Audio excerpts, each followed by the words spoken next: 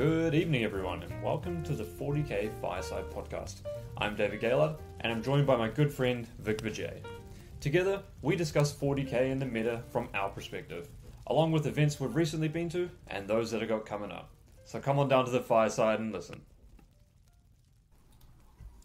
Alright everyone, welcome back to the 40k Fireside podcast. I'm really excited to do this one. It's episode 18. We're going to be covering the results of the Manchester Super Major.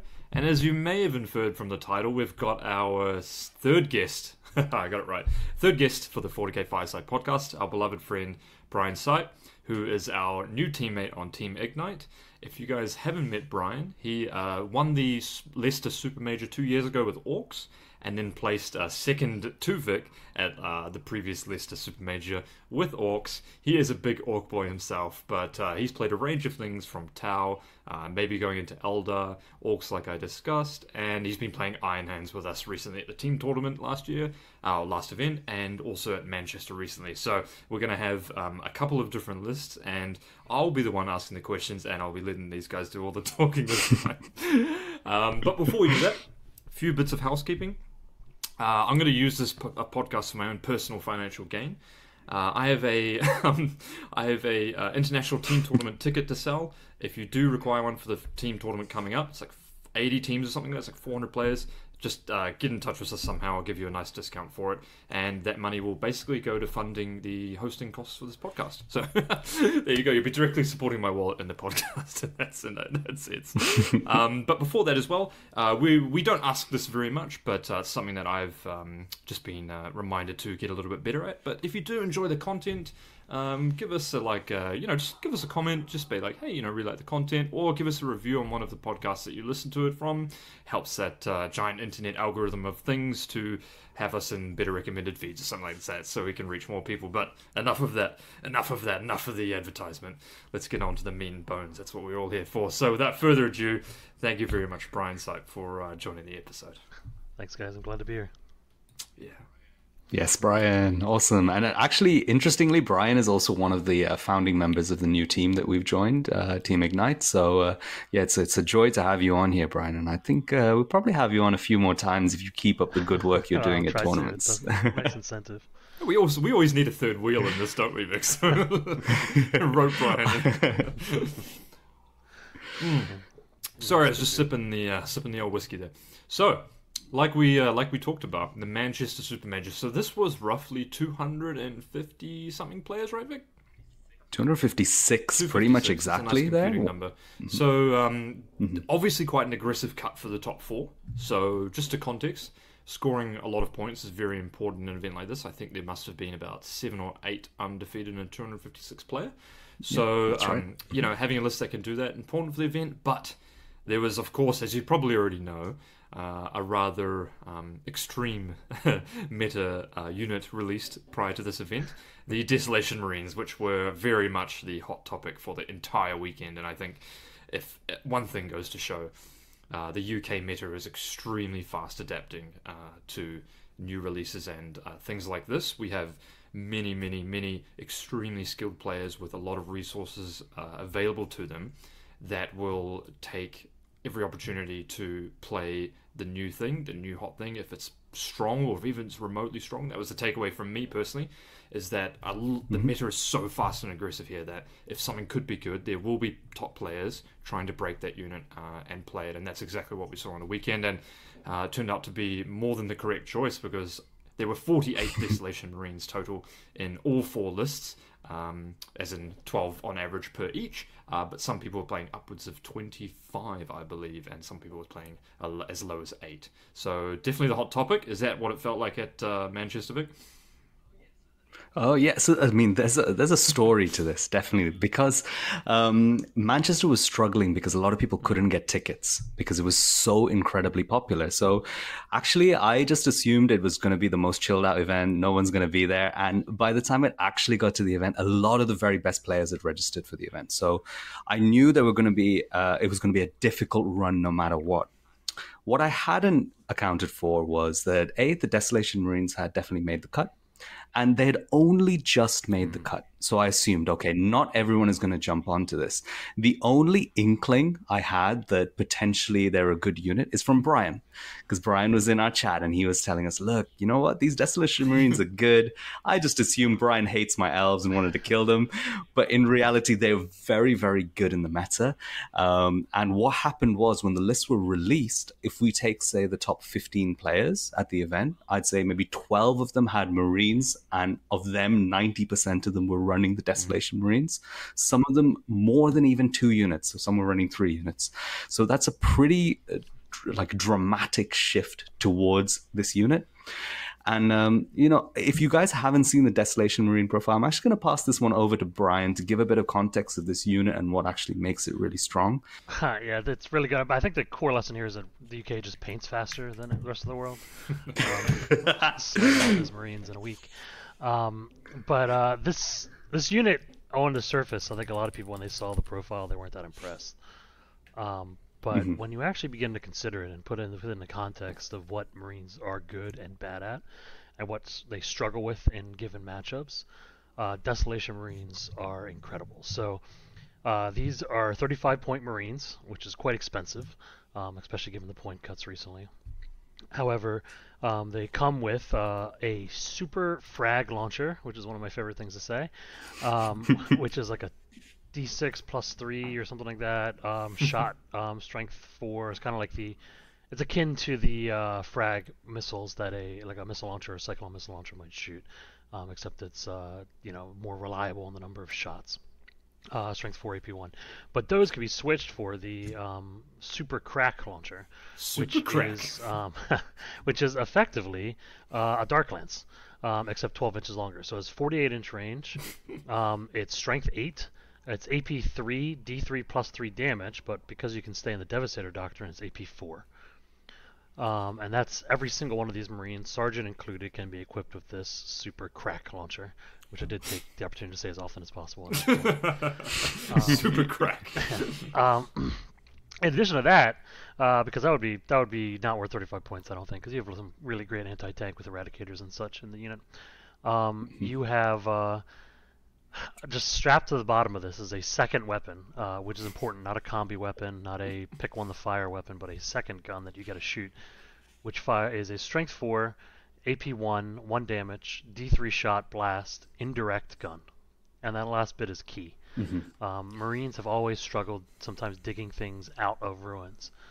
That's why you see a lot of Vanguard vets in Space Marine squads, and a couple other close combat units, because hitting something behind a wall can be really tough for Marines, because they're great at exposing weak terrain while they jump behind a wall or something like that, or jump from an angle, but not like Tau or Eldar where they can move very quickly from a safe position to an angle. They really have to stage and kind of march towards it over the course of the game. So eliminating that need by giving them effectively 5d3 strength 4 AP1 and their heavy weapons are their AP2 shots is incredibly potent. Wait, they're heavy weapons, No. so they also give you Codex Warfare, right? Oh, they sure do. Yeah, and they work in that doctrine that you stay in the whole game, right? Yeah, you stay in the dev the entire okay. game, so you get an AP. The first time I activated the squad was against an 11. I'll get this a little bit later, but I was against a guard army, and each squad picked up 4 Codex Warfare points on the first turn. So. So there must be some drawback to them, right? Like, they must really suffer when you move them, or, the range is really bad, so surely they can't be that reliable to shoot, right? Yes, as you can see from Dave, is foreshadowing there. They don't really have weaknesses. They are 36-inch range for the indirect gun, 48 for the big one. The biggest weakness that you could say they have is they're still quite expensive, but for the role they fill and the output they have, there's a reason why we saw some armies with 25, 20 of them. They're extremely good. And that's not the only part where their rules stop. So the Sergeant has an Omnispecs, which is similar to the one you see on a Devastator squad, where he can pick a model in the unit to have ballistic skill 2+. Great. It's important, right? Because when you're firing an indirect weapon, your ballistic skill goes down by 1. So that means that because he changes the ballistic skill and it's not +1 to hit, he changes to a 2-up, then he fires indirect, it goes to a 3-up. Damn Games Workshop. They thought about that indirect nerf that they did and thought, how can we avoid that? And in addition to that, the Sergeant has a flat 2 damage indirect gun, which you can pay 1 CP for to make flat 3 damage with the Mastercrafted. It's high strength. It's high. It's strength 6, AP 2, D6 shots. As a 2 damage, or as Dave said, 3 damage. He has another upgrade when you take that weapon, which allows him to get +1 to hit, which means that Sergeant shoots D6 shots, and his D3 gun underneath, that hit on 2s. And in an army like Iron Hands, you're rerolling 1s. It's pretty reliable. Here's the thing. You know, as you just explained it just then, what really got me is that they have the 2 guns. I feel like if they merged them into a combi weapon, that would go a long way. Now, we're not going to go into fixing them, but I feel like that would go a long way to toning them down a bit. But it's the fact that they actually have 2 separate guns that they can shoot. So there's one turn where maybe you can move out, indirect someone with no heavy penalty and indirect line of sight, and then shoot Dark Lance. This is like, man, I mean, what do these guys not do? Are you sure they don't have like a lightning claw each or something as well? Like... Well, they're still Space Marines, so they get shock attack, and they're intercessors, so they've got 3 attacks when you charge them. Yeah, fantastic. So that's reasonable. I mean, I think we need to look at some context with regards to indirect fire here, because in terms of the history of indirect fire, this is still relatively weak indirect fire, but the potency of indirect fire within competitive 40k has continuously come up because the ability to pick up units, essentially to play a passive game with continuous attrition across the game, means the value of indirect fire units is not just their single turn output, but their output across an entire game. And that can lead to these kinds of list design where people take as much indirect fire as possible when it's even slightly good, in order to kind of make lists which are quite oppressive in the meta. And that's what we're seeing here. I'm going to call you up here for a second. You said in the history, it's maybe not as oppressive as some indirect has been. I think Hive Guard are probably the pinnacle of indirect, right? Because they were also existent in a period where indirect didn't suffer the penalty, right? Yeah, that's right. On the scale of Hive Guard, I think these guys are actually better, and it's representative of the fact that in Tyranids at the time, which I was playing, I was probably the Crusher Stampede player at LVO playing them, I only played 6 Hive Guard. Now, that's 1 unit of 6, 300 points. In the event we saw in Manchester, playing 25 Desolation Marines is upwards of 900 points, or it's about 800 or 700 points of indirect. That's twice as much. So I would beg to differ that actually I think these guys are better than Hive Guard were in the meta. No, so my side of the argument for that is that indirect fire is more manageable the lower the AP and the strength is in the unit, regardless of volume. You're able to manage it with your list design. The reason why Hive Guard was so oppressive, so the 6 is double firing, so it's like having 12 Hive Guard, is that it's high strength, high AP, ignore cover. Whereas now we have an indirect fire nerf where you get an additional point of AP and you get a cover save against these Desolation Marines outside Imperial Fists, which is not one of the 3 sub-factions it's being used in. So there are tech choices that can be made. Now, Manchester was very interesting because nobody knew how good Desolation Marines were necessarily, because we haven't seen it on the board or in any tournament results. And they were very widely represented in the tournament. So much so there was a shock to the system and no one had prepared to play against them. And I think that kind of tilts the results a little bit as well, because we haven't made the list design choices required to protect against low AP, high volume indirect fire like this. So yeah, that's my kind of take on it. I think there has been more oppressive indirect fire in the past, but this is very oppressive if you haven't prepared for it. And that's kind of how, especially I went into this event now, because I really didn't guess this. It was difficult to prepare for as well. So, but I agree with your assessment on the Hive Guard thing. I think when you take into account the strength and the AP, and they ignore cover, and they didn't have the cover, they were effective AP4. Yeah, ignoring the cover is big because it's so hard for Marines to get access to. Yeah. Although we did have Armor of not in Contempt. Deathwatch, which might be something to come up soon. So why don't we crack through the list really quick? We've got a lot to cover this time. Brian, you were playing the, I don't want to call it the flavour of the month, but it's definitely one of the kind of top 3 armies up there, right? You were playing Iron Hands. Why don't you run us through exactly top to bottom real quick what you actually bring? Yeah, so I am playing Iron Hands successor chapter, so I have Whirlwind of Rage and Master Artisans, and if you're a fan of Stat Check, then you'll see that they're doing very well right now, better than the rest of the Marines. And so Iron Hands traditionally, at least when they're kind of at the good list, is built around MSU units that help support the Contemptor Dreadnought, who is incredibly strong and just kind of scores really well. So, and the Miami list is kind of built around those principles. So I've got a Primaris Tech Marine who has the Warlord trait target protocols, giving a reroll to a hit, wound, and damage to a unit within 6 in the shooting phase. I have a Primaris Lieutenant who has Rights of War, and then a Vox Spiritum to give him an extra 3-inch range to his auras, so it's 9 inches. And that guy definitely got his cardio in over the weekend. He was advancing quite a bit to kind of throw his auras around. 2 units of Infiltrators with Helix Gauntlets. A 10-man unit of Vanguard Veterans, which always combat squatted, with jump packs, a Sergeant. Everyone's got a Lightning Claw. Sergeant has a Relic Blade. I had 3 Storm Shields, and the rest of them had Chain Swords, just to kind of get some optimization. I didn't own Grav Pistols, or those Chain Swords would have been Grav Pistols. And then I had 2 units of Scouts with Camo Cloaks, Sniper Rifles, and a Missile Launcher. With the Sergeant has a Thunderhammer, because it's free for some reason that eludes me. I have a Relic Contemptor Dreadnought, who I'm sure people played against and hated. He's a character. He has Merciless Logic, so 6 is to hit explode, but it's the old way, so you have to roll to hit. He has 2 Volkite Culverins and a Cyclone Missile Launcher. I have 2 Landspeeder Tornadoes. I have 2 Landspeeder Storms. I have a Drop Pod, and inside that Drop Pod I put 2 5-man units of Devastators. Each squad has a Sergeant armed with a Combi Melt and Thunderhammer. Again, don't know why that's free, but it is. They have more Maharium Cherubs for the extra shot. And then one squad is 1 Multi-Melta, 3 Grav Cannons. The other one is 2 Multi-Melta, 2 Grav Cannons. Nice.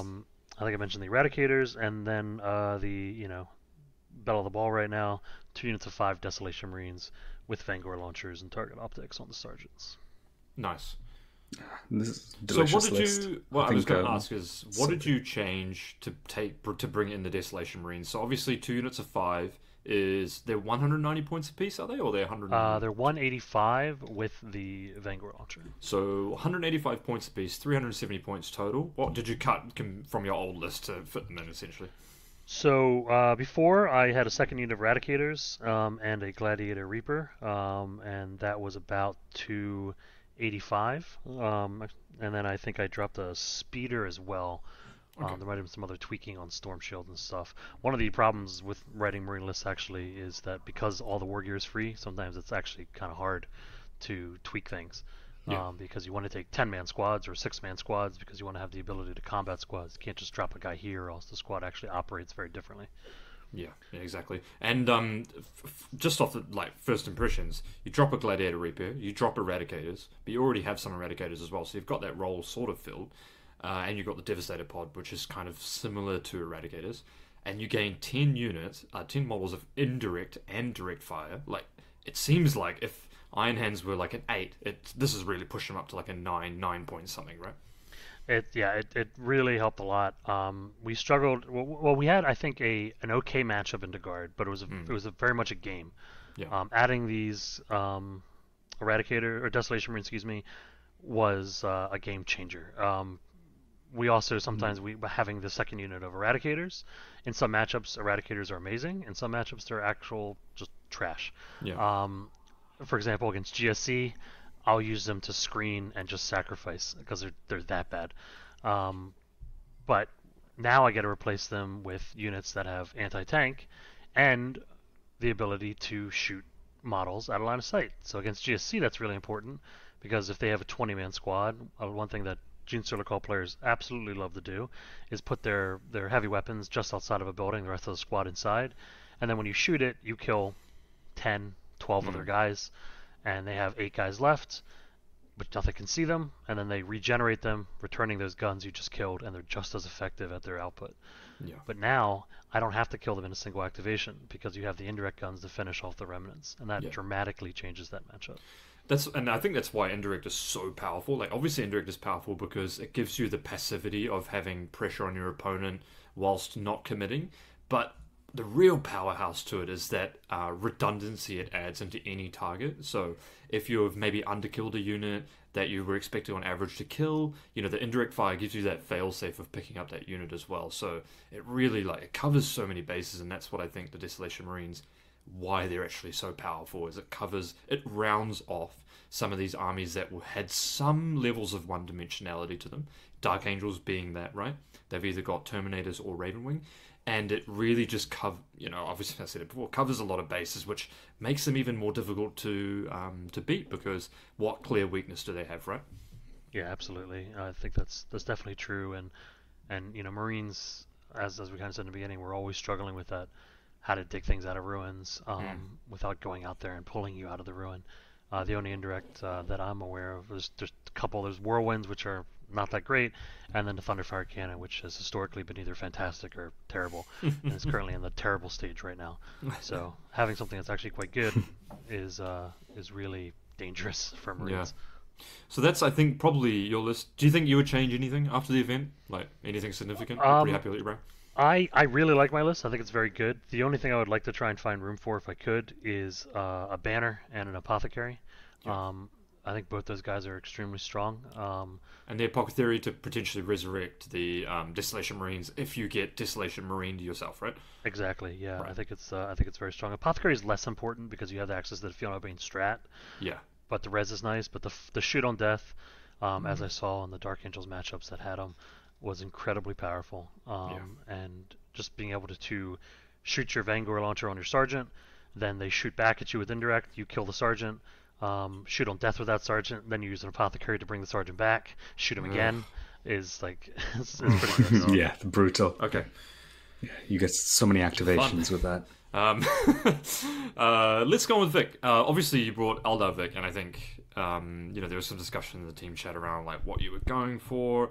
We potentially played some games beforehand, and the levels of indirect that you perhaps were going to bring. And I think the underlying discussion or context to what Brian just said is that there is, as I kind of see it, a kind of Cold War arm race to, maybe it's not Cold Wars because people are playing, but there's an arms race to indirect, which is, do you bring more indirect than your opponent, or do you go no indirect at all and you play things that indirect are bad into? What kind of level are we at? Is it just are people just gonna play 30 Desolation Marines, or are people gonna play 0? So there's some thinking into that, right? So how did it affect what you think you were gonna bring? I mean, I think this kind of indirect, where it's not that potent, it's good, really, really good, but not extremely devastating. Like, it can't kill everything. You do have the option of building defensive profiles that can survive it. That's one option. You have an option of killing it, and you have to build certain tech pieces. That's when the indirect kind of escalation increases, and then it becomes the person who goes first, gets the first upper hand on the indirect war. And then the last one is an alpha strike. So you actually kind of put so much forward pressure and threat saturation that you win just by going first. Those are kind of the three routes you can go down when indirect fire is too oppressive. All of those completely narrow the meta down. So there's a very small number of things that can work at the top of the meta when indirect fire is really good. Now, Eldar as a faction exist around the fringes of being acceptable in this kind of meta. I think people potentially underestimated how good Eldar are. Going into this, as soon as everyone saw how many Desolation Marines were in there, they just kind of messaged me like, oh, how do you feel about the Desolation Marines? Oh, your elves are going to be dead, all this stuff.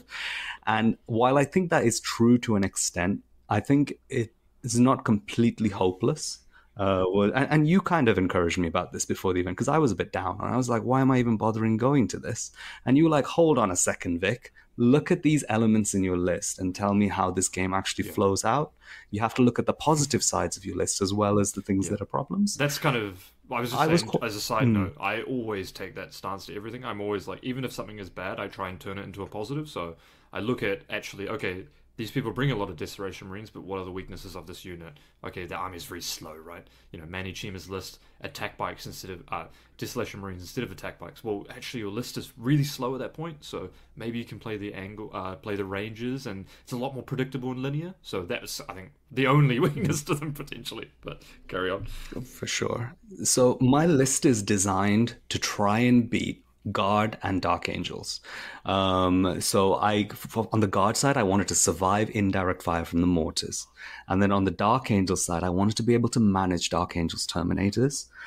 So here's my list. I'm going to run through it now. So it's a Aeldari list, so it's a soup of Harlequins and Eldar. The main detachment, my Arcs of Omen detachment, is a Craft Worlds detachment with a custom Craft World, which is ignore cover and reroll a single wound roll.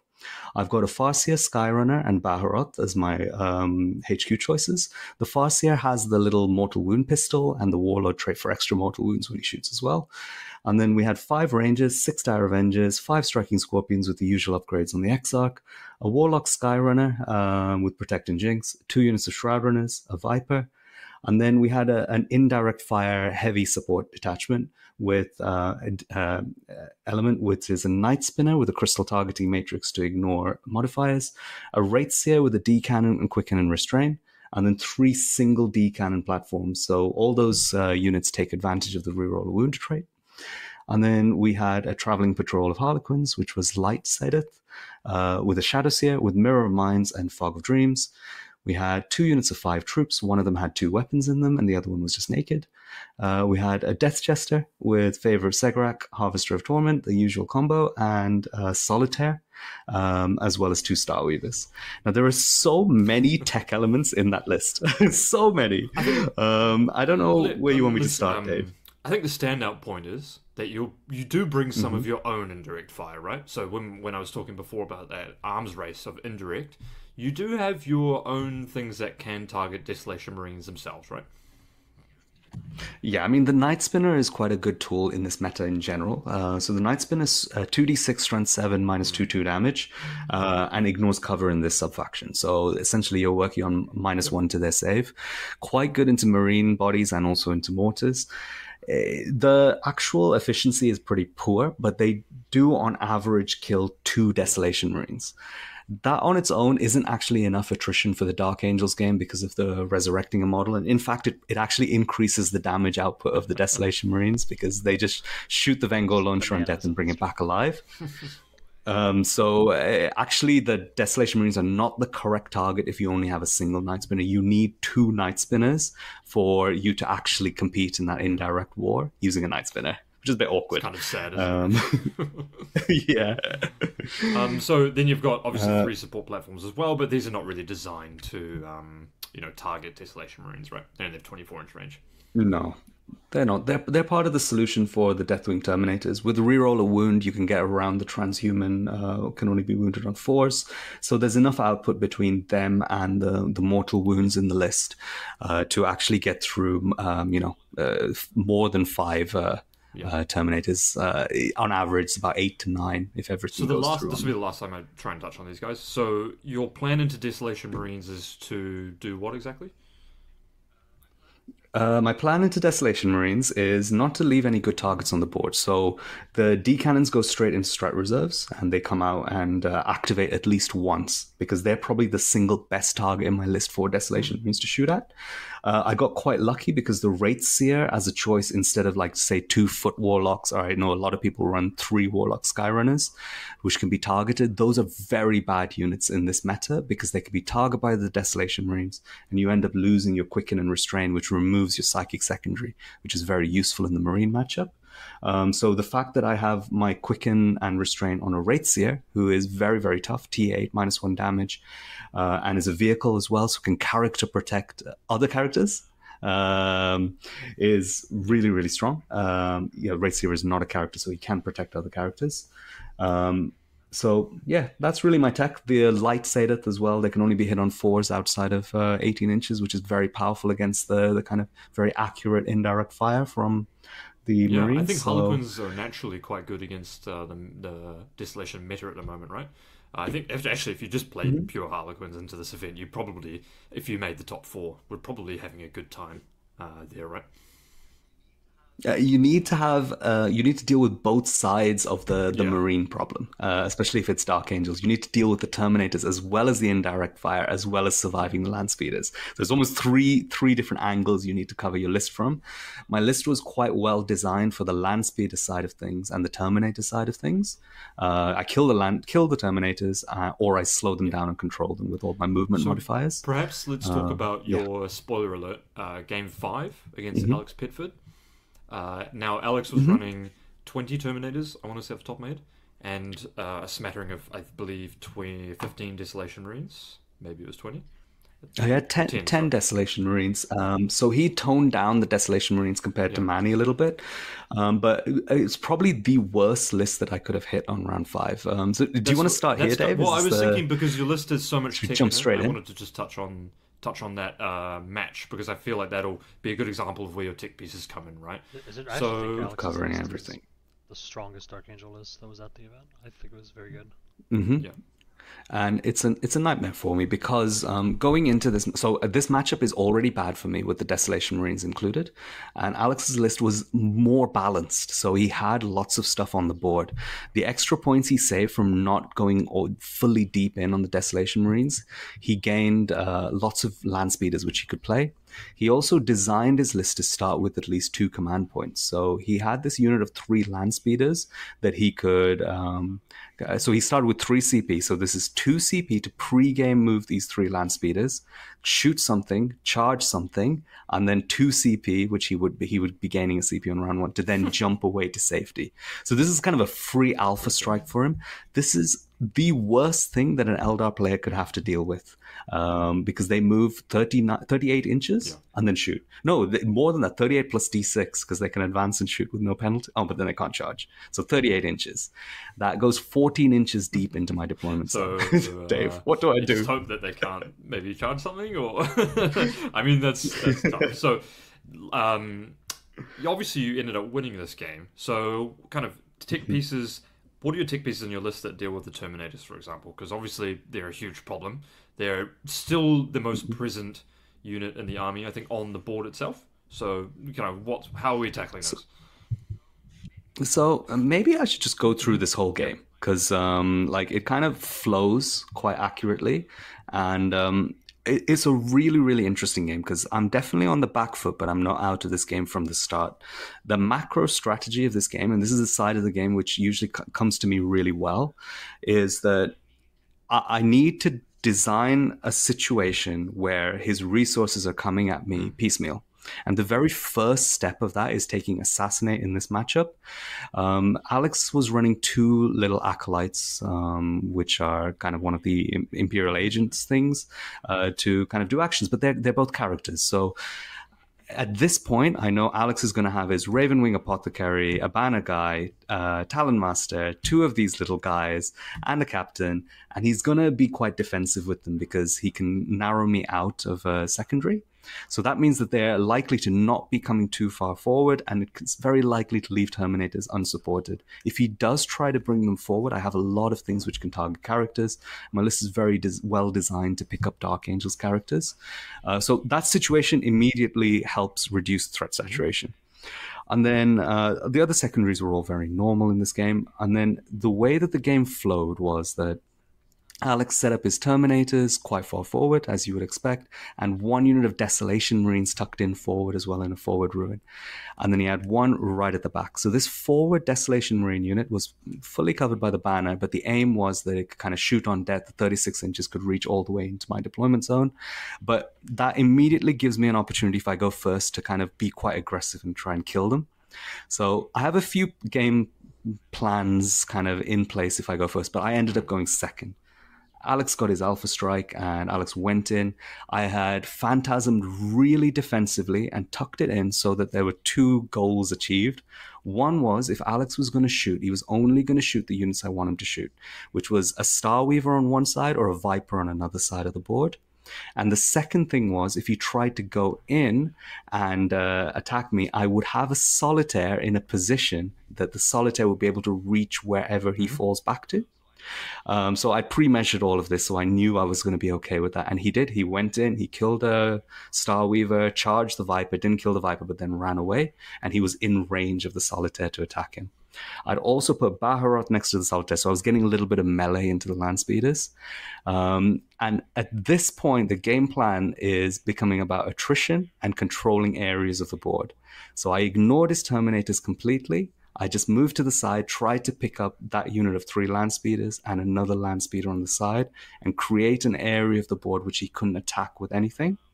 And once you get that situation with Eldar, it starts to really roll in your favor across an entire game when you're able to hold 8 primary. And I was able to hold 8 primary all the way through this game. As we moved further into the game, Alex had started to lose a few Desolation Marines because I'd kind of thrown my Death Jester there, picked up a Desolation Marine unit. My Night Spinner had been picking away at the other Desolation Marine unit, so it was starting to get whittled down.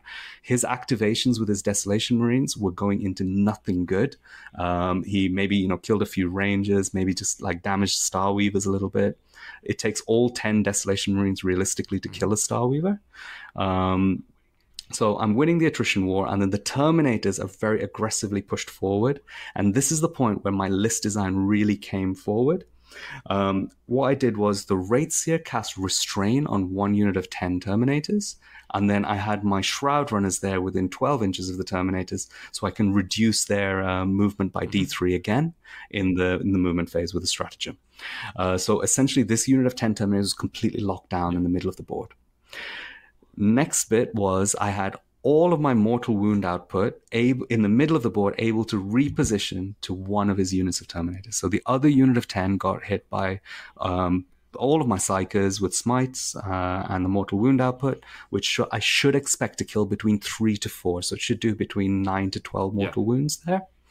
And in the shooting phase, all of my D cannons came out of strategic reserves with direct line of sight to this Terminator unit as well. Exactly, because the mortal wound output would tend to keep them above six models. So at least one of these D cannons is going to get blast max shots. Now, I completely whiffed the psychic phase, so I then compensated by having blast on all 3 of the D cannons here. And then after that, and then a charge with a Harlequin unit, which can do mortal wounds when they charge. You roll 5d6, any 4+ is a mortal wound, and then any 6s to wound is another mortal wound. After the dust settled, he had 2 Terminators left, and one of them was, I think, on 1 wound or something. And then the other unit was just completely locked down. So Alex was starting to run out of his fast-moving resources. He'd lost one of his Terminator units, and another one is just stuck in the middle of the board, and he's just got like 3 Desolation Marines left. At this point, the game's over. There's no way Alex can win from that board state. Me and Alex talked a lot after the game what he could have done differently in terms of positioning. He really had to hold on to the Desolation Marines more. He had to be much more conservative with his land speeders. Every single land speeder needs to be used for scoring points.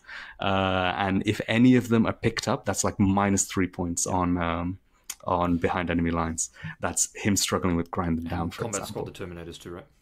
Otherwise, it's much more harder. Ideally, yeah. 4 units of 5 is a little bit harder for me to deal with. It's quite an interesting choice to keep all 10. There's pros and cons to both, but against a list like mine, splitting into the 5s probably would have worked a little better for Alex. I can just imagine this list is like some cowboy about to like rope in a cattle on the ranch, where he's got the lasso, like he's and he slings it at the cow and it ropes it up, constrains. Living on the edge, though. Just one mistake and it all falls apart. I did, that's for sure. I ain't wrestling no cattle though. Great, yeah, fantastic. So I mean, those movement technical pieces are obviously very good against Terminators, given that you can actually reduce their movement to 0, which is 0. Kind of crazy. But yeah, fantastic. I'm just cautious, Brian, our main guest. Do you want to run us through? Should you just give us the rounds 1 to 5? Straight off the bat, Brian, and kind of what how it was going, because I think, if I recall correctly, you scored a ludicrous amounts of points, even by my standards. Yeah, so rounds 1 to 5. A little context on that too. So I'm on Team Scotland, as Dave said, and the captain of Team Scotland is Innes Wilson. And Innes was playing a very similar list to mine because we we had originally started from the same list, branched off in different directions, and came back together with the comfort of Desolation Marines and kind of wrote almost the exact same list. I think he dropped the Vox of Spiritum and traded some speeders for different ones and that kind of stuff, but largely the same list. So, and in my head, not only do I need to score high in order to make the cut, but I have to score more points than Ennis. It's just mandatory. Therefore, I'm not dropping any points. that's my thought, right? So, I start with my round 1 pairing, and I'm against Imperial Guard. And normally this might give me a pause. Yeah. But with the new version of the list, I was excited. I was like, all right, good. This is the test, right? Let's see if I'm right about this. Line them up, shoot them down. Turns out that his list was actually a very skewed kind of like Lehman Rush list. Yep. So he had 11 Lehman Russes, two tank commanders, 3 tank commanders. Yeah, 2 tank commanders and 9 Lehman Russes.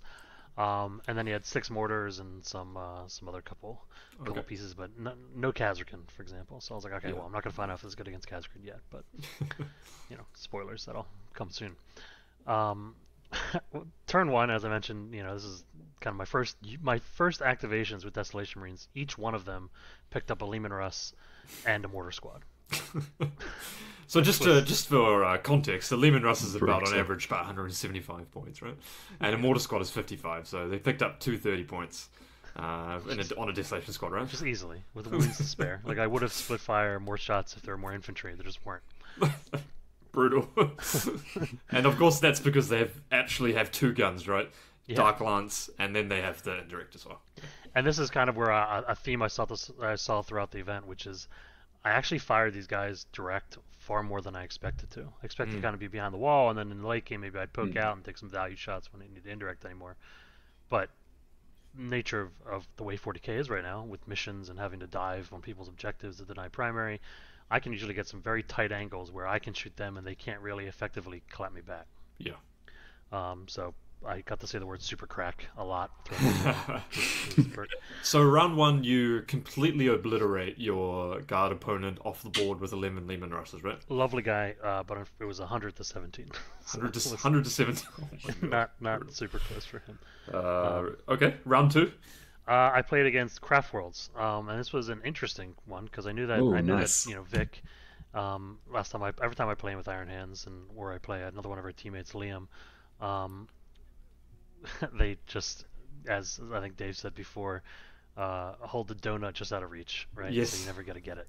Yeah. So I was a little nervous, and this was a build that was plus movement and ignore cover, I think. Swift strikes, advance and battle focus. It was that one, and it was shoot. plus movement. So he had +1 move and +2 +2 if you fly. So he was particularly fast. In fact, he had the OPSEC bike, which gives you 20-inch move. And then he had the Warlord trait for +2 move, and then he had this trait for +2 move. It was just like the guy was like 38 inches or something. It was absurd. Really cool, actually. But this one was the first time I really got to leverage the indirect. Yeah. And against elves out of transports who had no preparation for this at all, it was brutal. He never scored a primary point. The exception of I think he got 4 data intercepts.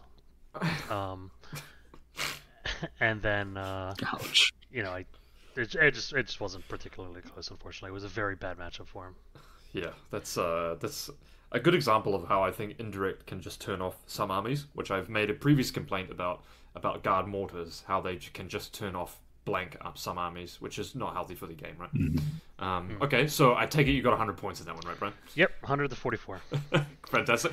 Okay, well, 27 more points than your previous opponent. And at this point, Ennis is also on 200 points, so I'm like, okay, got to keep it up. You got to keep the race going. Round 3, the final round of day 1. Final round of day 1, I actually played against Rich, who works for Games Workshop. You might have seen him in the recent 10th edition reveal video.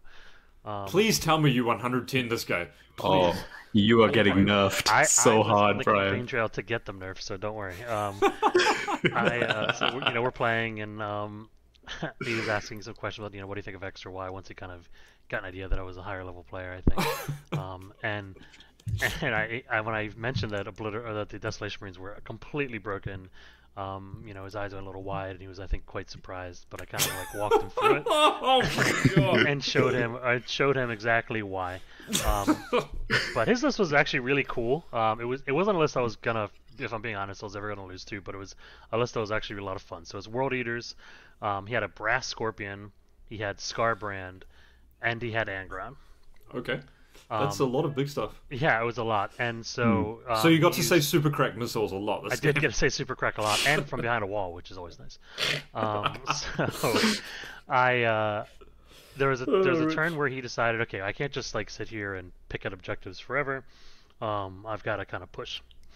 And so he jumps Angron over the wall from the big building ruin in his corner, and just jumps him forward, uses the Warp Locus ability to bring in Scarbrand within 6, and I've got these guys just like straight in front of me. And I kind of threat ranged a lot of this, so he wasn't able to do crazy charges, but he brought them all down, and it was looking... I was like, okay, I gotta... His thought process was, the only way I have a shot here is I just give him every single threat, and I say, can you kill it? And if you can't, I got a real chance to win here. Which I think is a perfectly reasonable approach to take. For sure. And it was touch and go there for a minute, because I began my shooting phase, and Angron couldn't fail 4-up. He was hitting them all. It was gross. Yeah. So there was a point where I think I shot my Eradicators, who did no damage, my Dev Squads, who did no damage too, and I was like, oh god, this is how my tournament ends. Well, it's time to whip out those trusty Desolation Marines, right? You haven't shot them yet. Yeah, so my Desolation Marines managed to take down Angron, I think, in the end. Nice. And then I'd also managed to do about 10 damage to Scarbrand between, like, I think a combat the turn before and a couple other shots. But the only thing I have left in my army to shoot is the Contemptor, and Scarbrand, for context, is in front of my entire army. So I am really nervous here. So I trigger the old classic Mercy's Weakness for exploding wounds, which is another one of my favorite phrases to say. Iron Hands have a lot of those. And just start blasting. And I managed to get quite lucky. And I did, I think, only 2 mortal wounds, but I think I did like 16 actual wounds or something. It was like something insane. Nice. And he failed exactly enough saves to die. Ugh. And I was like, oh god, that was so close. But it was a lovely game. He was a lovely guy. He took the feedback quite well. We talked about Gene Stiller call, a lot of things I was saying, which I think is a lot of things that a lot of the top level competitive players were saying. Yeah. He didn't seem at all surprised by, and didn't kind of give any pushback on, which to me is very reassuring that maybe they actually have their eye on things correctly this time. But we'll see soon. What I would say is, it's really good to see, and I think it was Coventry where the Games Workshop people first attended the events, or people that are related to the rules development part of the game.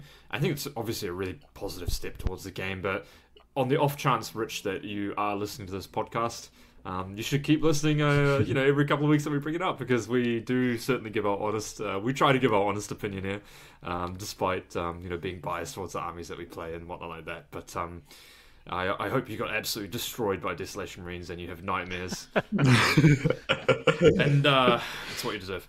So game 4, day 2.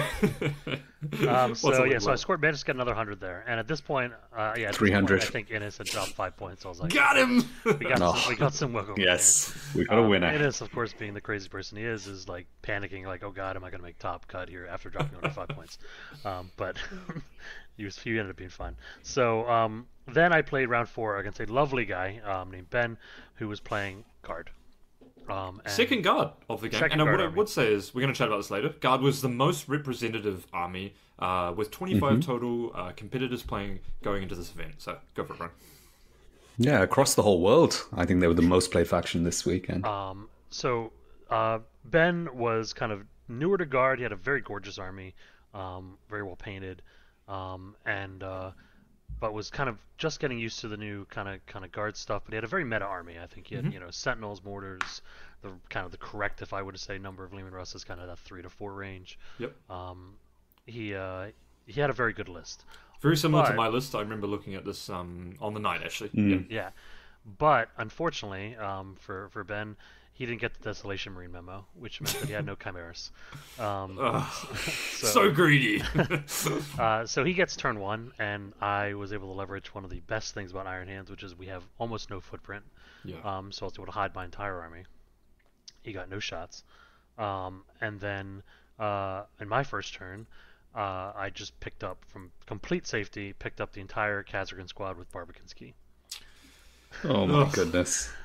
So what mission was this? I'm just curious. This was Number 4 is Tide of Conviction. Yeah, which is Dawn of War, of course. Yeah. So you actually can't hide your Kasrkins on the back line of the board, But what I would say is, if you start your Kasrkins in a Chimera, you can always get them out and then Barbican Key after that. Yeah, that's definitely It's very something I very expect to see busted. a lot of.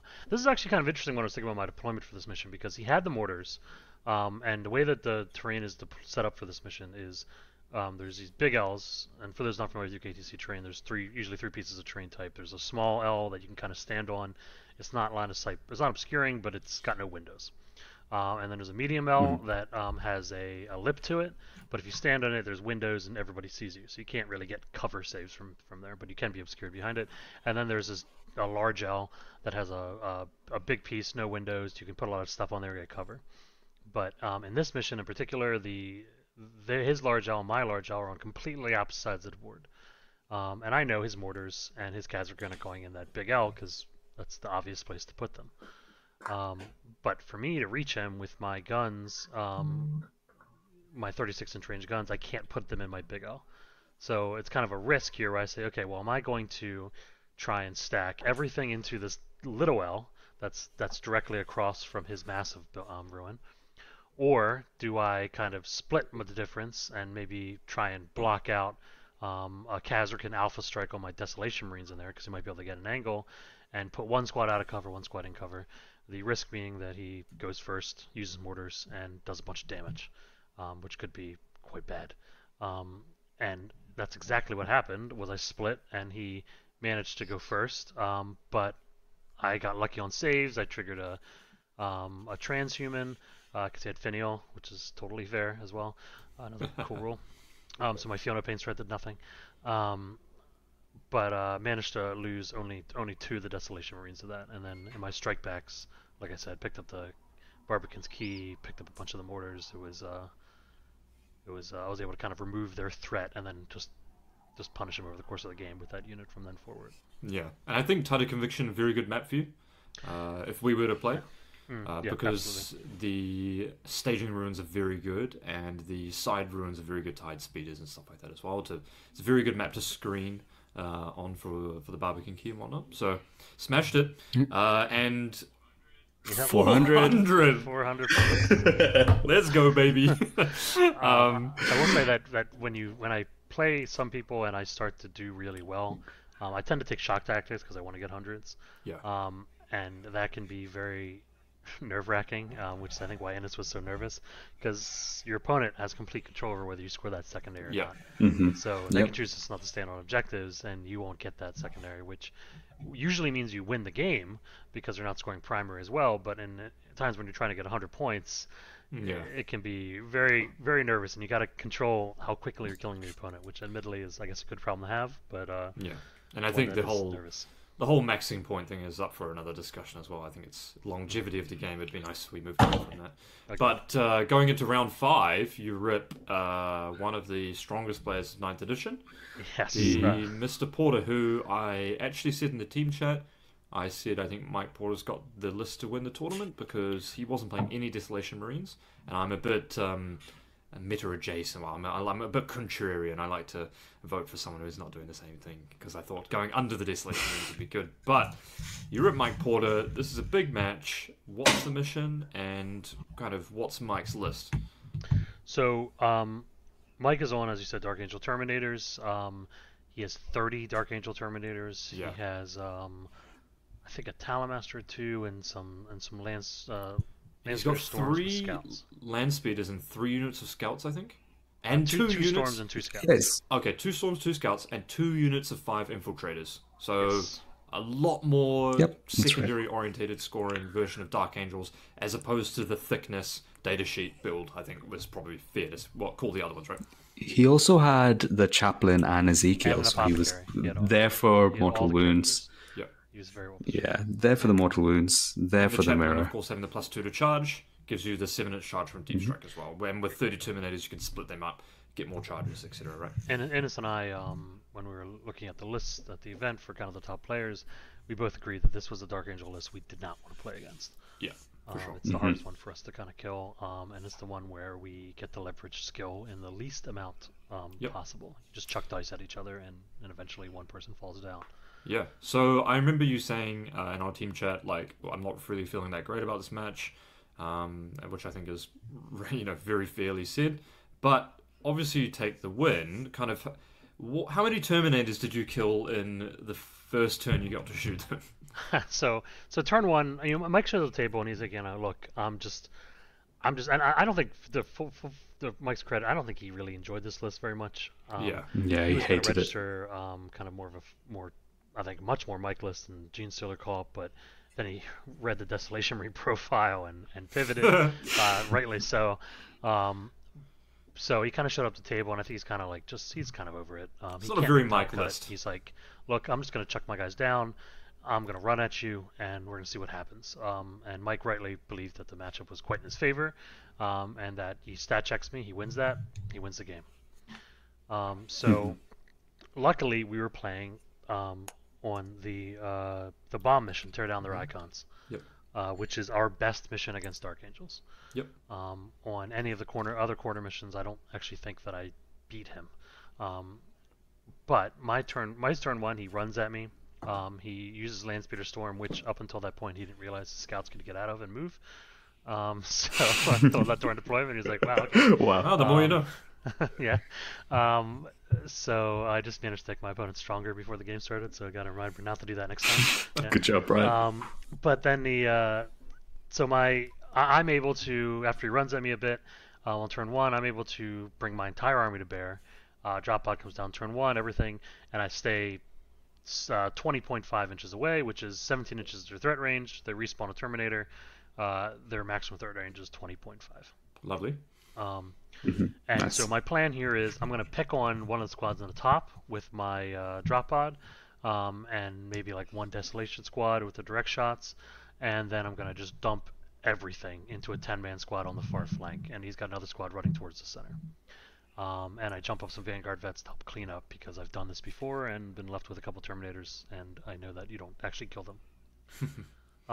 So I start shooting, and much like Angron, the situation, Mike is just popping those fours, and I'm like, oh, not like this. The first Desolation Marine squad activates, does no damage. Then my first Devastator squad activates and does no damage. It's a lot of good stuff. Yeah, and then my 3 Grav squad activated, and it did 6 wounds total, and he just failed every single one of his score-ups. Picked up 3 tasty. Terminators, the Multi-Melta and Cherub, I think picked up another 2 over the course of their shooting as well. So I killed half the squad in that last activation. So I was like, whew, thank God, that was good.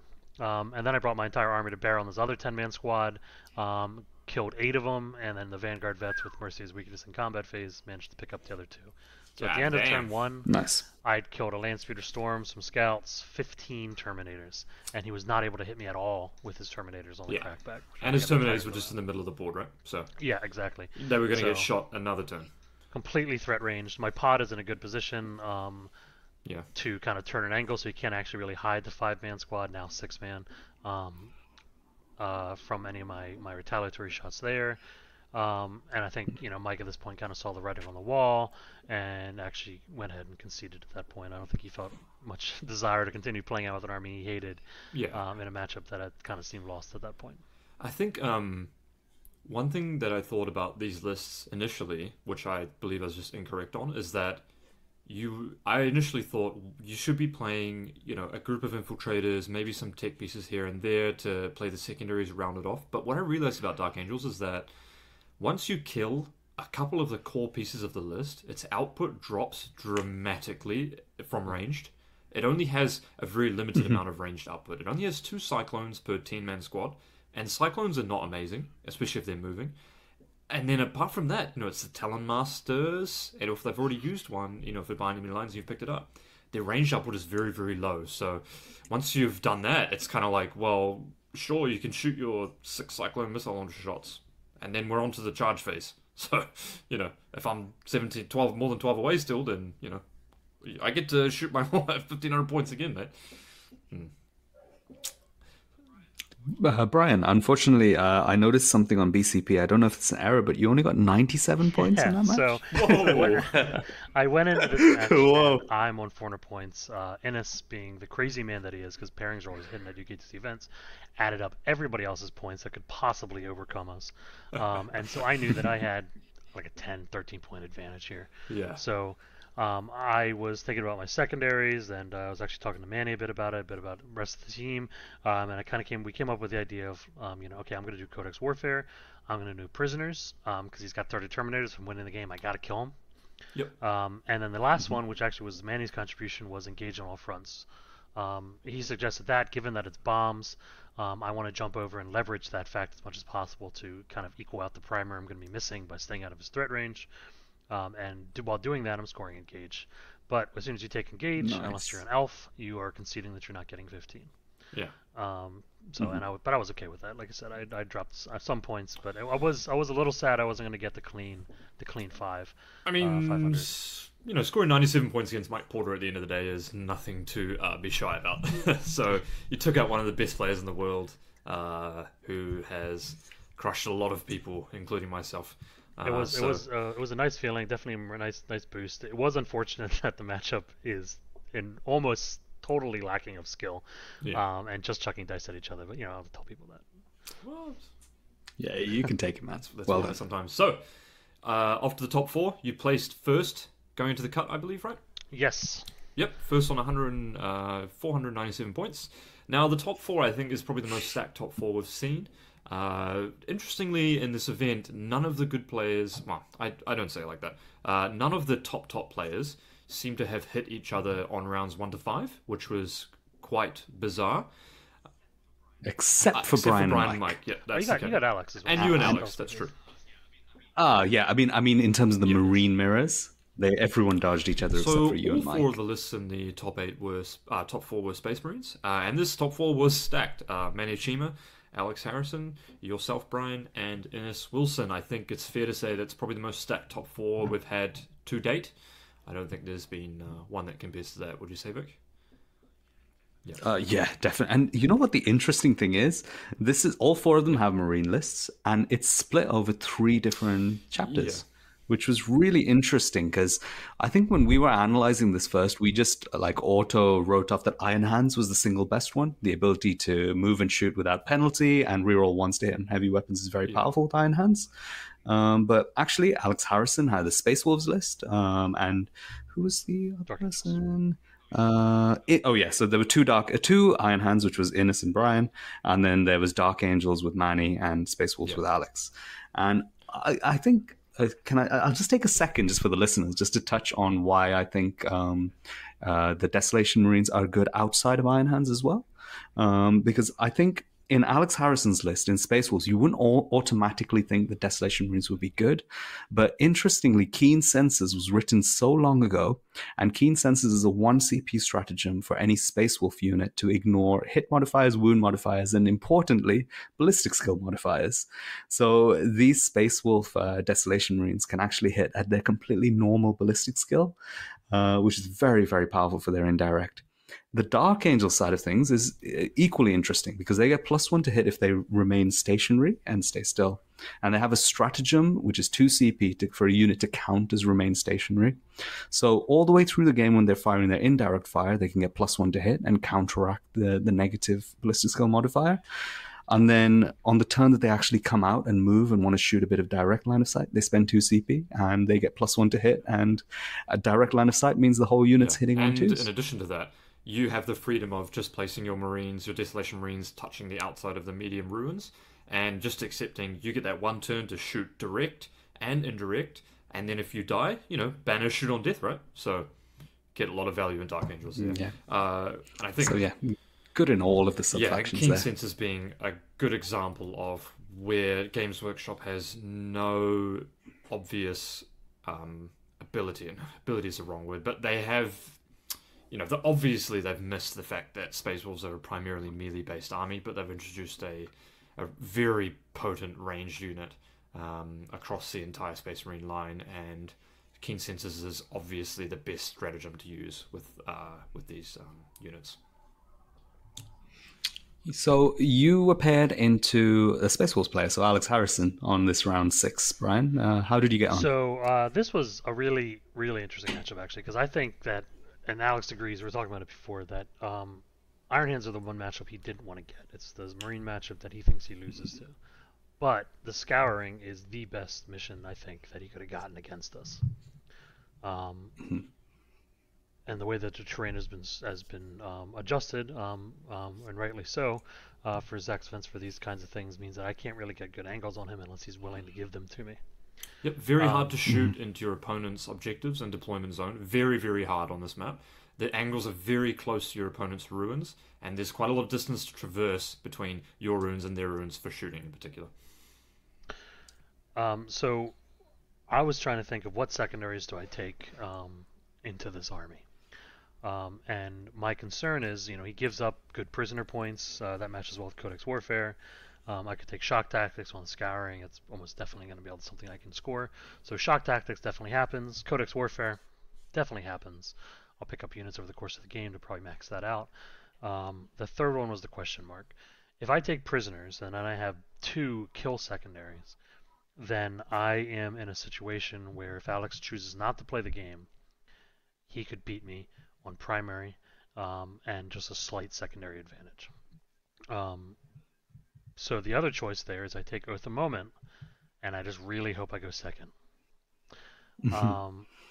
So I decided I don't want to give him that ability. I want him to have to come to me and play the game so I can play my game into him, considering the mission advantage that he has.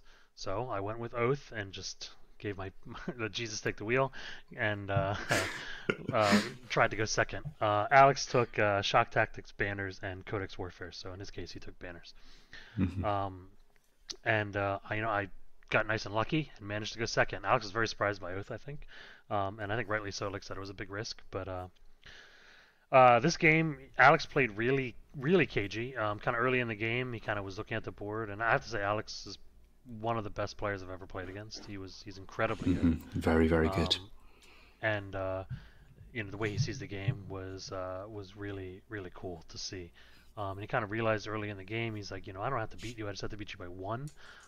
So decisions he's making are trying to get just a slight point of advantage here. Like, I will give you a unit on your objective to get Shock Tactics, but you're only going to get Codex Warfare against me and deny a primary here. So I'll go up 8, you go up 6, and I'll get a 2-point advantage there and kind of just increment that over the course of the game. So unfortunately, about halfway through my turn 2, or too late to have, we've already made quite a few decisions, we discovered that there was an error with the clock time. So we each had about 40 minutes left on the clock to play three turns, and we found out that we lost 14 minutes off each of our clocks. It's tough. So about a half hour. Half an hour total. Yeah, half hour total off the round Wow. time. I'm not sure how that happened, but either way, with the situation we're in. So what that unfortunately meant is that by the time we got to turn 4, we're on very little time left, and so Alex plays his turn. He's got about 2.5 minutes left on his clock, and I've got about 2.5 on mine.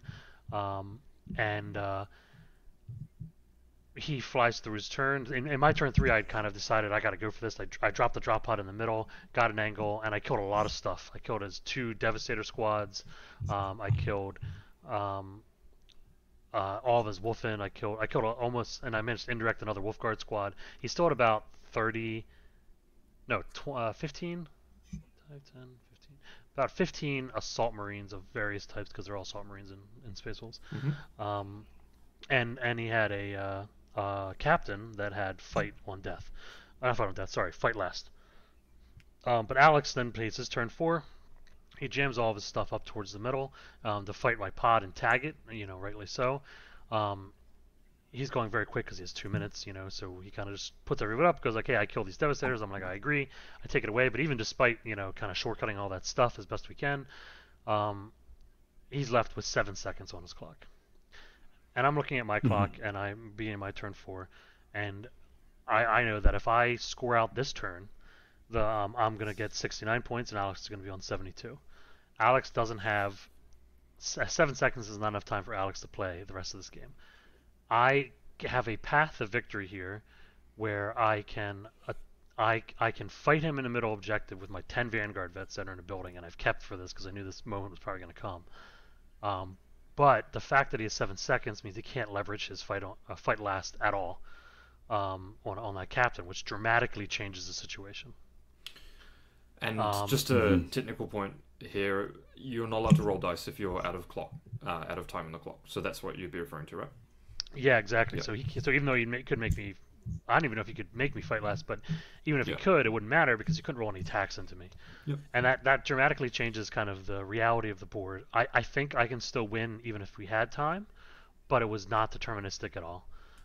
And so I'm kind of looking at this, and I decided, it's not fair for me to exploit this. I don't think. We've had a really great game up to this point, really interesting, really well kind of discussed and communicated, and it was a pleasure to play against. And I was like, I don't really want to win around by death clocking somebody like this, so I ended up agreeing to end the game on turn 4 there to keep it even, and that gave Alex the win though by 3 points. Yeah. Yeah, and that's your prerogative, man, there, because, it would be a different story if you had a lot of time left on your clock and your opponent hasn't. They've had considerably more time to think about their turns.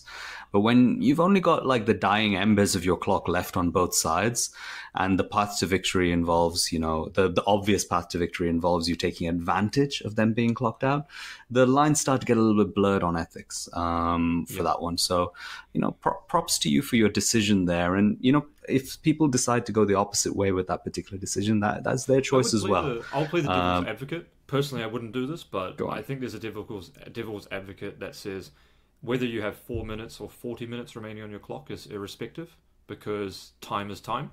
And I think that would be the chess-orientated way of looking at it as well. But obviously we don't play chess, and our game is much more social and dynamic than that as well. What I would say is that Vic and I have been more than generous in praising the UKTC circuit for how great it is, and it is the best Warhammer circuit in the world.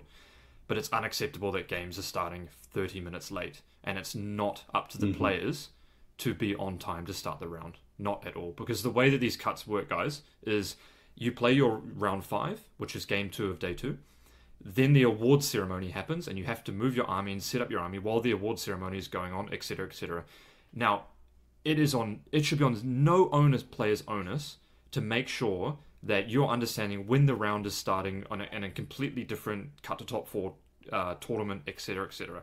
The judges should be there saying the round needs to start now. You need to start playing, etc., etc. No matter how stressful that is for the players, it needs to be extremely clear when the round starts and when the time starts. Because I had the exact same thing with Manny Chima when I played at Southampton. Yep, I had it against Manny as well. And we played on a 2.5 hour clock. And just for the people that perhaps are maybe an aspiring competitive player, it is and maybe this is a hot take, but it is extremely difficult to play a flawless game of 40k in 3 hours. Extremely difficult. And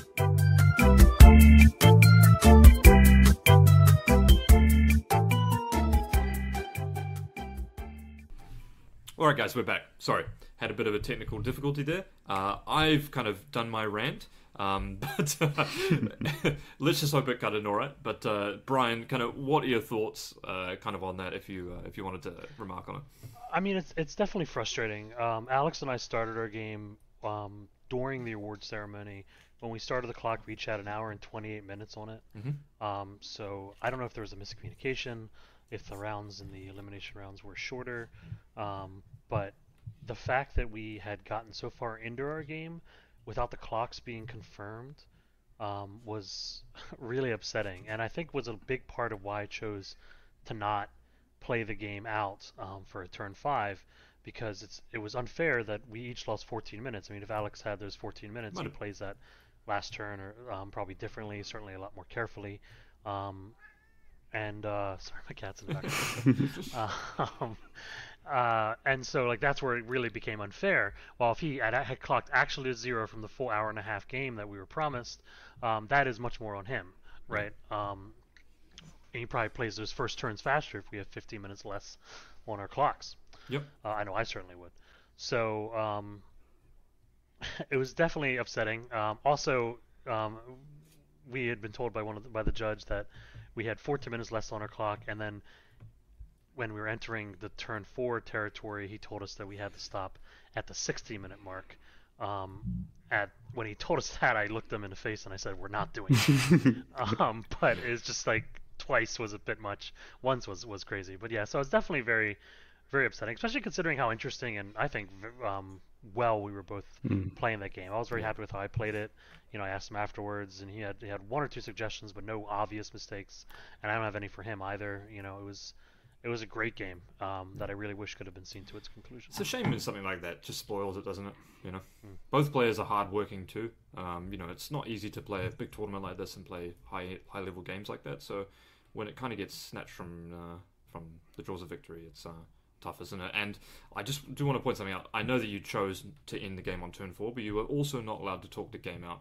Is that correct? Yeah, that's an important detail as well. So Alex and I at some point, you know, we're running really long clock, and we kind of both were like, hey, let's see if we can talk this out and figure out how the game is going to end, because you know we're both good players. We can probably agree on damage outputs here and get an idea of what happens.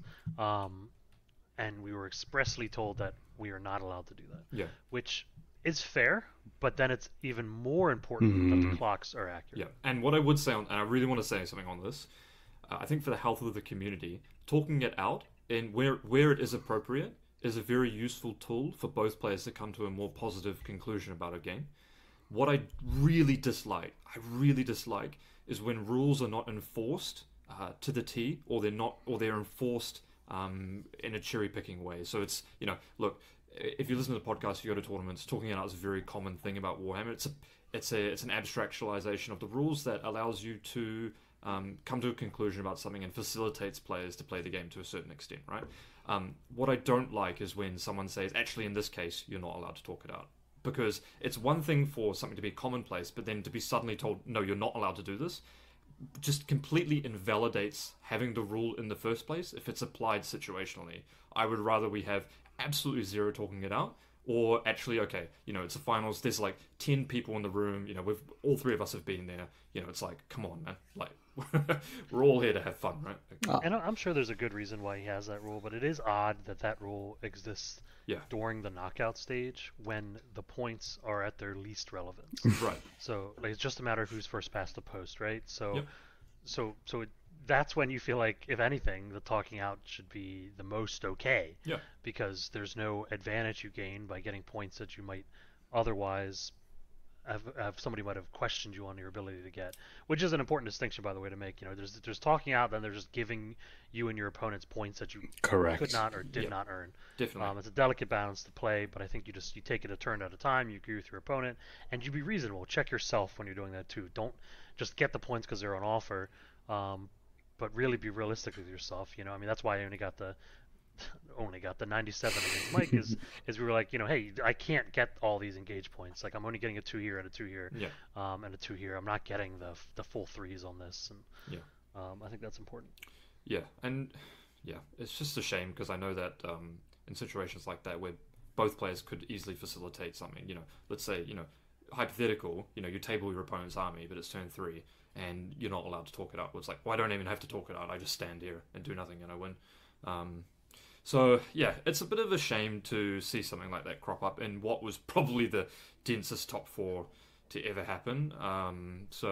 But, you know, props to you, Brian, for handling yourself in a situation like that. I know it's not easy and something I've struggled with, having dealt with similar situations in the past, but you sound like you handle it better than I. And you smashed it, Brian, really. In this particular tournament, to come fourth is absolutely incredible because it was a real shock tank. And you were consistent and great. Even your loss was a very narrow loss that you could have won. Yeah, I appreciate it. And I will say that, you know, kind of my decision from a sportsmanship side was driven largely, by both my WTC experiences, which is a wonderful tournament for those interested, check it out, but also by you guys, by Ignite, and kind of our ethos that we've discussed in depth about what we want from players, and what we expect from each other as players, and kind of as a phrase that is, I'm sure people are tired of hearing, but playing the game in the right way. Yeah, 100%. Should we get on to something more positive or negative? I wanted to have a chat about the meta. Okay. Because I think there were some really interesting things happened this weekend. We had Adepticon won by Nassim Fouchain, which the terrain format is, for lack of better words, a joke, I think. This is the ideal tournament for Nassim to win, because he wins a super major, but it doesn't count. Yeah, look, and Nassim will listen to this, and I don't want to take anything away from his accomplishment. I genuinely mean that. But where this comes into the meta discussion is that Guard did win Adepticon, and Votann was second, and the other armies in Adepticon finals were a mixture of Guard and Tau. None of those three armies were present on the UKTC terrain format, which is, by all opinions, I think pretty balanced at this point. There are some missions which are a lot more combat orientated, some missions were a bit more shooting orientated, which is a really healthy mix to have. And I think that just goes to show how fast and competitive the meta is here in the UK, because one thing where I wanted to segue this was actually the state of Guard right now. If you look at Southampton versus this tournament, is basically night and day from the introduction of one unit. And that would obviously be the Desolation Marines. And there was a little bit of a Discord discussion where someone said, there were 6 undefeated Guard players going into round 4. And I said, I bet you $5. And actually, I said this in the team and someone else. I said, I bet you both $5. There'll be no undefeated Guard make 5-0. And they're like, no, just by the sheer numbers, they'll be fine. And I looked at the pairings, and I was like, I think they'll all lose this round. And all 6 Guard players lost that round. Yep. So it has the highest player representation, but none of them were in a tournament winning position and going into the 5th round, which I think really says something about kind of the army, its complexity, but also the new developments in the meta, and how that kind of really has hit the army super hard. So I thought that was just an interesting statistic. 0 Guard in the tournament winning position after round 4, but having the highest faction representation going into the tournament. And, you could argue the strongest army in the game going into the tournament, right? Well, it helped that the 2 best Guard players in the UK were not there. One was in Chicago, and you were home. Yeah. So that definitely, I think, affected things. But I do think it was mainly Desolation Marines and the fact that the meta wasn't ready for them. So I'm very keen to see how Guard adapt. The obvious answer is more transports, but the question is that enough? The Khazarkan coming out of a transport are much weaker than Khazarkan starting on the board because they don't get the command phase buffs. Yeah, I don't think they're playable anymore. I'm not going to be playing them. I don't think that they. I think they just the payoff for playing them into Desolation Marines is just not there, right? Who, Khazarkan? No, a Guard in general. I just think the payoff there is not there. Come on, man. If I'm doing this with elves, you got to do this with Guard. I'm going to take a hard pass. I'm climbing this hill on my own. It could be okay. I mean, we have to see what the balance update brings. Yeah, correct. There's a lot of ways that they can really nip a lot of this in the bud without even directly nerfing Desolation Marines, just by solving problems with Marines that are overpowered right now. In general. So it's really a question of how they choose to approach it. Are they seeing the game, frankly, correctly, or are they misunderstanding the fundamental issues that are going on right now? Yeah, that's a really salient point there, because it's very unlikely Desolation Marines get touched directly, either their data sheet or their points cost. But if other aspects of the army gets touched, either their special rules like Dev Doctrine going back to how it was just for one turn, or just the points changes on some of the war gear for the Terminators and things, the whole list design changes around that, or the output changes with changes to Dev Doctrine. So it'll be very interesting to see. Really good. Nice. So in terms of the other top meta, I guess, if you were to look at the meta, would you look at towards Adepticon or would you look towards UKTC? I think UKTC is definitely going to be a better representation of where the meta is at the moment, and I think we've accelerated to a very developed part of the meta, despite it being only one tournament, because I don't think the lists are going to gravitate too much There may be some meta within a meta of people's lists, but I think some of these lists look pretty well rounded. I don't know if many people would be changing their lists very much going into their tournament unless they were metaing for maybe a sub-meta or something like that, right? I think what we're going to see is the different Space Marine faction, all things remaining the same, different Space Marine factions kind of even out towards the correct version of the Desolation Marine list for them, which just makes them more powerful. But I don't know. We'll see. I'm nervous about it because this is the rest of 9th edition, right? This upcoming balanced data slate. So yeah. The thing I would say is that I think this balanced data slate is going to come very soon. Like based on last year, it was released the week after Adepticon. And if it is released in this coming week when this episode is released, then there's a good chance that events later in the month, particularly in the UK, all the events are later this month, later in April, will use the balanced data slate. So that could completely change the meta. So hopefully we get a correction enough that it's not just variations of Marines with Desolation Marines in all of the top results. Okay, here's a question. One change in the balanced data slate that does not nerf your army. You cannot pick something related to your army. What would it be, Vic? Just a Dev Doctrine 1 turn, Tactical Doctrine turn 2, turn 3, or switch to Assault Doctrine on turn 3, just like how it was before. That change alone is all I need in my life. Okay. So, Brian, you can't pick Space Marines, but what would it be? What would the one change be? How about strictly Dark Angels, baby transhuman on all the Terminators? Wow. Okay. I thought you were going to say Kasrkin for sure, but no, Kasrkin are dead. That's the past, man. yeah, bloody hell. I will cheat and say Kasrkin need to get nerfed. Either that or the Finial needs to get nerfed. You both cheated there, just as a point. Wait, Codex. Okay. Oh yeah, that's true. Well, that's. I think that's a little bit too strong, isn't it? Really. I think that it's the real problem with the meta right now is that Hive Guard are too strong. Need another nerf. We should nerf them. Yes. Yeah, I think Zone Thropes go up a little bit too because they're really good against Dark Angels Terminators. It is rather interesting, right? Because if Tyranids hadn't been put under the ground, they would be very powerful into this Dark Angels list.